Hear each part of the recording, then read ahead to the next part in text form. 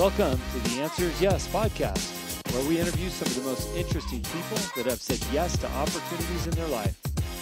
We hope that through these stories you can learn to create your own destiny by saying yes along the way.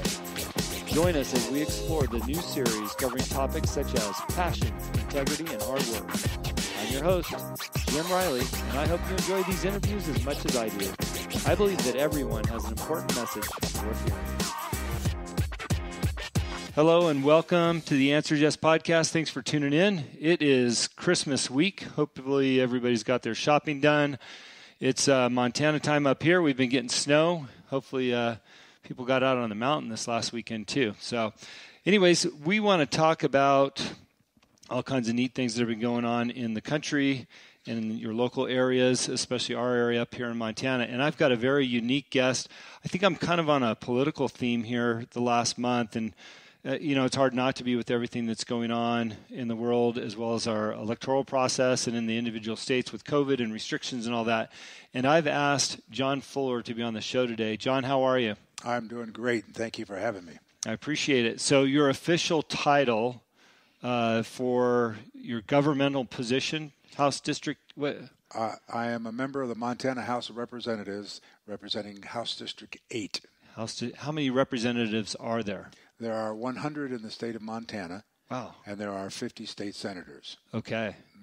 And that's got to be relatively small compared to some of the bigger states, population-wise? Oh, absolutely. With a population of only a little over 1 million people in Montana, basically, then each representative is representing 10,000 plus the constituents or citizens of Montana. Okay. So how many representatives would a state like California have? Well, California has approximately the same amount of 100 in the House of Representatives. But okay. Obviously, with 54 million people or whatever is it 54 million? It's probably. Okay. Sounds about right. Yeah. So each representative in the House would represent a considerably larger number. Yeah. Wow. Well, I want to talk about that towards the end game here.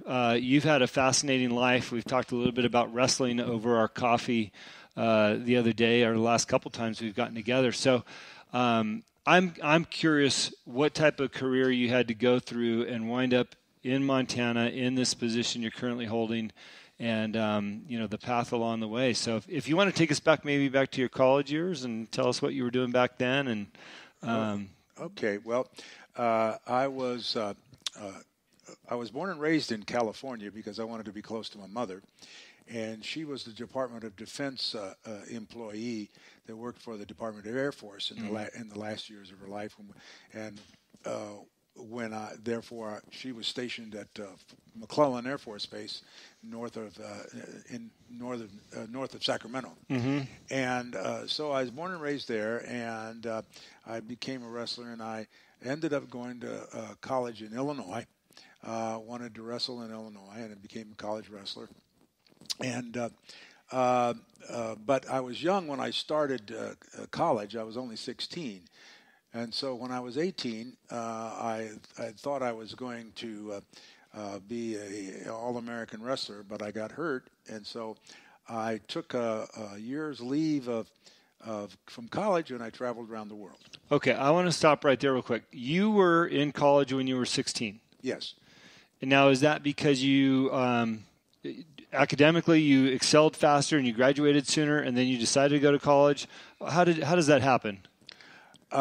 In those days, remember that in 1957, Sputnik changed American education. Okay. Whether you wanted to or not, if you had an IQ of above 45, you were put in accelerated math, science, and all those STEM.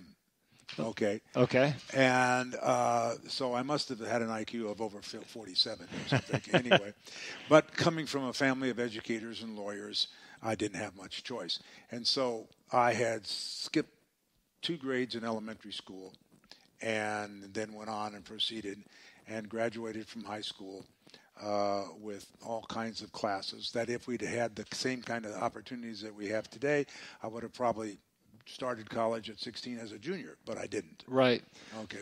So here you are 16, you graduated high school, and you decide you want to go to college in Illinois, but you're from California. Well, I was a stud wrestler, remember? Yeah. Okay. Even though I was young, I thought I was a stud wrestler until I got into the wrestling room with my our kid. He was a defending national champion, and I spent the first 3 months breathing Insulite. Yeah, I bet. Getting your butt kicked. How does your mom say, okay, go ahead, you're 16, go off to Illinois and go to school? If you can believe this, my mother put me on a bus in June of 1963 to go to college, start summer school at college, and I went there by myself. And it was a different era, I guess, and I was independent and glad to be on my own. Yeah, well, so I'm looking at today's youth, right? Yeah. Your grandson's in the room. 2 years from now, you're going to college in another state. He's smiling over there. I mean, I just can't imagine it. Were you in the dorms out there? Yes. Okay, so you didn't have to go find a place to live and a job. No, I didn't have to do that. And the wrestling team took care of me. Yeah. You know, they were my brothers, and whatever, took care of me. But so anyway, in '65, I decided to travel around the world, and so I left in college. I took a year, leave from college. Well, when I got back in '66, I found that my draft board, which was still located in California, was waiting for me because of the Vietnam War. So I jumped back in school, but I no longer could get what in those days was known as a student deferment. And so I was 1A, and I was only able to continue school for a semester before. In January of '67, the U.S. Army told me, give me that guitar. Here, take this rifle. And so I went in the military. And well, by the way, John, look, most of our audience spans different ages, typically youthful in their 20s, early 30s. This is an education on what's happened in our history that a lot of people don't even know about or have taken the time to look up. How did the draft work? And was it something that everybody was happy to go along with, or was it, this is the country we live in and this is what we have to do, and even though I don't want to go? I mean, what was that like? Okay. Well, being a Montana legislator, most likely to give you a history lesson with every speech, I'll give a quick history of the American draft. Yeah. America's had a draft ever since the Civil War. Okay, and then World War I, the draft was reinstituted, and the Selective Services Association or administration was created, and then World War II, they drafted people. Of course, after the first year, they needed to draft people more. And then the draft was in existence but not used throughout the 50s, the Korean War, and then the 50s. But it was ramped up in the 1960s. Okay, and in essence, though, because you were given if you started college immediately after high school, you were eligible to get what was called a student deferment. But it was only good for 4 years as long as you were engaged in a full-time college in good standing and full-time in college. Okay. When in 1960, beginning in late 1965, the need for the military got ramped up. Now, full perspective on that, the president at that time, Lyndon Johnson, was determined to try to fight the Vietnam War starting in 1965 on the cheap, because he didn't want to sacrifice the Great Society. And so he didn't mobilize the nation behind the war effort, and he relied upon the draft to meet the manpower needs. Well, the American public knew what was going on in Vietnam by 1965, and by the way, there's the great movie We Were Soldiers Once and Young was in November of 1965, which was a epical watershed time of the beginning of the Vietnam War effort. And so I urge people to read the book. Better than the movie, but both are good. Yeah. And anyway, so the need for manpower was accelerating rapidly, and the volunteers. There were volunteers, but a lot of the volunteers were, of course, volunteers that were faced with the imminent draft, so went ahead and volunteered. Yeah.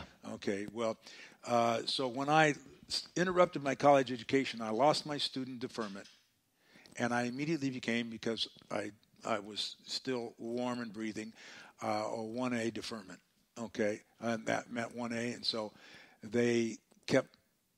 I kept trying to postpone it because I was anxious to finish college, and I was thinking I would go into the Army as an officer, but the draft got me in January of '67, and so I went into the military then. Okay. You know, I'm thinking about the political environment right now, what's happening with the election, and I, you know, whatever way it goes, there's probably going to be a lot of unrest in the country. What was the unrest like during Vietnam, with the draft and everything else going on in your mind? Well, what most people don't realize is that the overwhelming majority of the American public supported the Vietnam War effort until roughly the spring of 1968. Okay. The Great Tet Offensive, which, by the way, I arrived in Vietnam right during the middle of the Tet Offensive. Okay, and the Tet Offensive is an epical event because it changed American public opinion. Now, what a lot of people don't know, maybe this audience doesn't know, is that the that the Tet Offensive of 1968 was a major American military victory. We slaughtered the Viet Cong. The Viet Cong ceased to exist after that battle, after that period was over. The rest of the war effort was carried on by the North Vietnamese Army. And for those who don't know what the Viet Cong was, the Viet Cong were South Vietnamese who had joined the communist of North Vietnamese in the war effort. Okay, we slaughtered them. However, as is evident today, that is the beginning, really, of the media beginning to change and play a role in formulating public opinion, not reflecting it.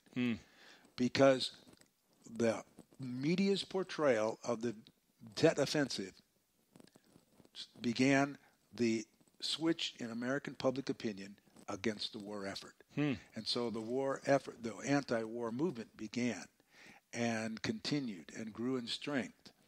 And, of course, in 1968, Richard Nixon is elected president, as in March of 68, after the middle of the Tet Offensive still going on, Lyndon Johnson realized that his own party was against the war, and they were going to take it out on him, and he chose not to run again. And so, and of course, in the summer of 1968 was the Chicago Democratic National Convention that resulted in riots and violence in the streets. It made Portland look like a Christmas party. Okay, you mean this last stuff we've seen in Portland? Yeah. Yeah. It was massive, and of course, the mayor of Chicago was not like the mayor of Portland. The mayor of Chicago, Richard Daley I, was determined to crush that. And, of course, later they claimed that the police of Chicago engaged in police riots against the demonstrators. Well, you know, there used to be a saying for people who lived in Illinois, in the Chicago area, there are three things you do not do. You don't spit on the wind. You don't spit into the wind. You don't tug on Superman's cape, and you don't mess with the Chicago police. I believe that. Okay. So, anyway, Hubert Humphrey emerged out of that, and Richard Nixon won that election, of course, as we all know. Yeah. Okay. Then he. But the war dragged on until 1972 when he did that. And, of course, by that time I was home. I had served my 2 years there, and by the way, we were winning when I left. And contrary to what the progressive historian revisionists would like to portray, in actuality, the American military did an incredible job and won that war, but the American people lost the peace. Interesting. Because by 1974, after Watergate, when Richard Nixon is forced to resign, Democrats won both houses of the Congress. And they immediately shut off any economic aid, even though American military efforts were minimal in South